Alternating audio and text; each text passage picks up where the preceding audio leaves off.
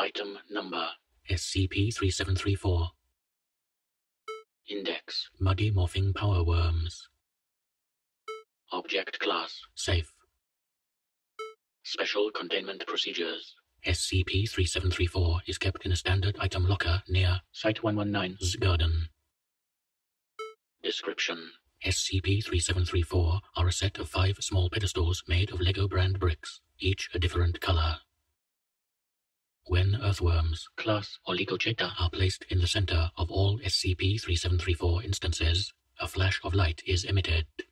The earthworms, now designated SCP-3734-A, manifest rubber wrappings and miniature helmets matching the color of their pedestal, and gain increased flexibility and strength. Small animals will manifest near SCP-3734. These usually include insects, centipedes, small mammals such as moles, or amphibians. SCP-3734-A instances will strike poses before launching themselves from the pedestals and engaging the animals in unarmed combat. Due to their enhanced abilities, the SCP-3734-A instances are usually capable of defeating the animals easily. Defeated animals demanifest in a small cloud of smoke. Upon victory, SCP-3734-A instances move back to their pedestals and their wrappings and helmets demanifest. Occasionally, a single larger animal will manifest in the area instead of many small ones.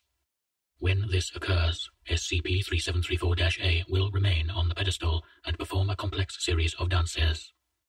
The SCP-3734 pedestals will unfold and reshape into oversized worm-shaped exoskeletons, circa 15 through 40 centimeters long, which SCP-3734-A will use to battle the intruder. It is unknown where the excess LEGO pieces originate from.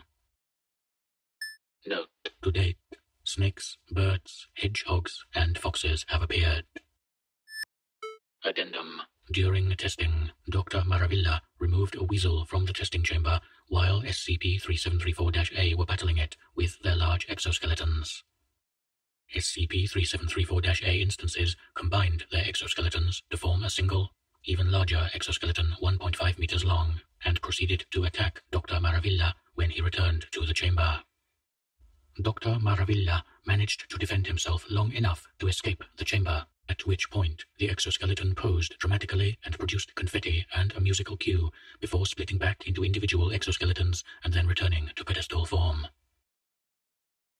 Confetti produced bore a stylized logo of an earthworm wearing a helmet and an indistinct kanji on the reverse side. Following this, the SCP-3734 pedestals changed their style and gained a new set of 5 colors.